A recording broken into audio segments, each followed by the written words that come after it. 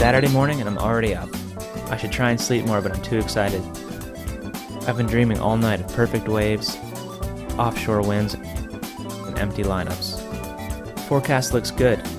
My gear's already packed. I don't have a car, but that's not going to stop me. Lucky for me, the Metro bus is scheduled to leave in 10 minutes.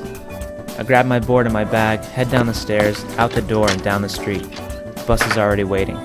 I weave my way through the doors, swipe my Easy card, and find a seat up front next to all the late night shifts on their way home. We take a right on 23rd Street, a left down Collins, and come to a stop. The main beach is a few more blocks ahead, but I know a secret spot just around the corner.